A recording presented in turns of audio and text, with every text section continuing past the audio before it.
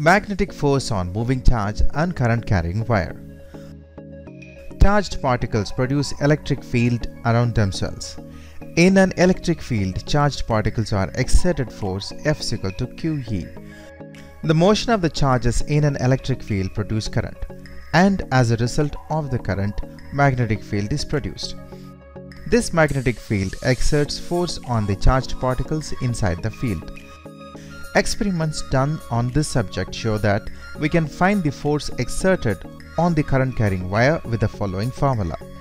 F is equal to BIL sin theta, where B is the magnetic field strength, I is the current, and L is the length of the wire, and theta is the angle between the magnetic field and the wire.